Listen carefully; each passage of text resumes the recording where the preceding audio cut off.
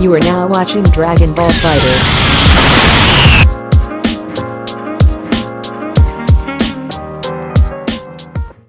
Hey, what's up my Space Cowboys, it's Jude here, and today I want to go ahead and talk to you guys about the Dragon Ball mechanic, or the SHENRON system as they're calling it in-game, and how it works, because Bandai Namco did release a statement, or rather a Twitter tweet, in regards to how exactly it works and what your options are. So, if you guys aren't aware of what they are, let me go ahead and just give you the information that's presented. Introducing the Dragon Ball FighterZ SHENRON system. Players who string a specific number of combos during battle will collect Dragon Balls on screen.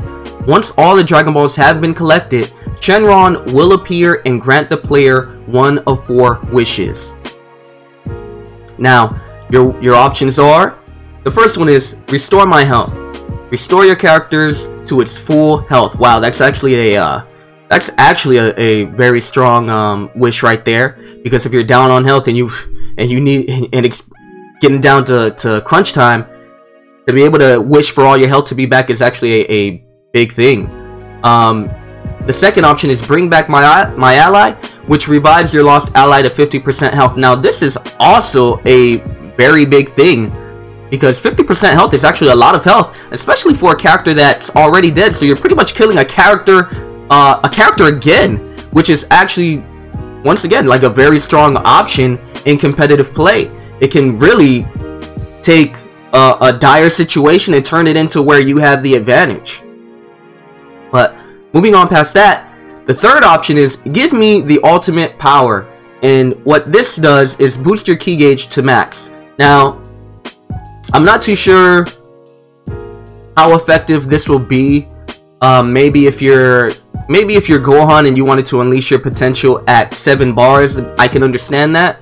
But the game kinda, you build meter pretty fast in this game. There's 7 bars, and there's a lot of the time where you're gonna be filling it up as soon as you're wasted. So I'm not sure if people will find that one too useful. The fourth and final option is Make Me Immortal. Health will be restored 50%, and auto restoration for energy gauge. Wow. Okay, so I'm not sure if this is gonna last the entire match, but pretty much what they're saying is you'll have 50% of your health restored, and then I guess throughout the battle, your energy gauge, or I'm gonna assume this is the ki gauge, your energy gauge, ki gauge, whichever they want to call it, will be auto-filled or will auto-restore as you play the game. So that's actually very strong. I'm not sure which I would consider the best. I think it really depends on the situation that you're in.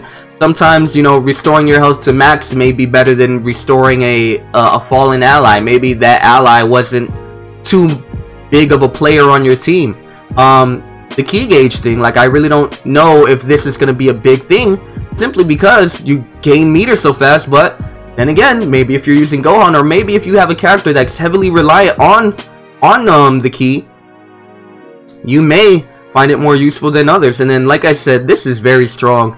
The Immortal, restore your health to 50, or restore your health by 50%, and then auto restore your energy gauge. That's honestly, to me, that might honestly be the best one. But really, it depends on the situations that you're in. You may not have a character that's gone, so you don't need to revive your ally. You'd rather just restore your health, or get more energy, or just have auto-fill energy for the rest of the match.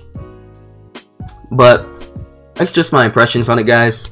That's it for today. Go ahead and leave a like on the video, and let me know what you guys think about the actual Dragon Ball mechanic. Me, myself, I feel it's a little bit random.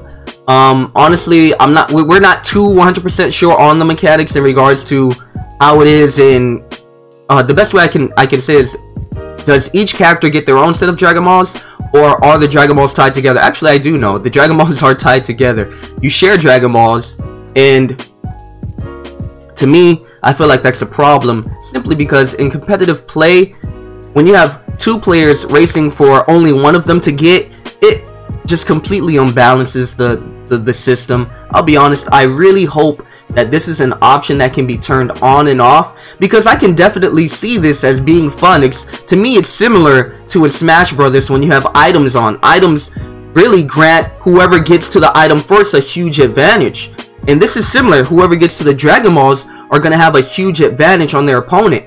When the option isn't available for both players, especially when you're trying to balance a fighting game, that completely unbalances it. But that's just my opinion. Hopefully there is an on and off feature. I guess we'll see towards release. But let me know what you guys think about the mechanic. Are you for the mechanic? Do you want it to be turned on or off, or would you prefer it just be on all the time, even on online ranked matches and tournament play when this game does hit the tournament scene? That's it for today, guys. I'm Jude. Make sure you hit the subscribe button and the notification bell to keep up with my content. And until next time, guys. Bang.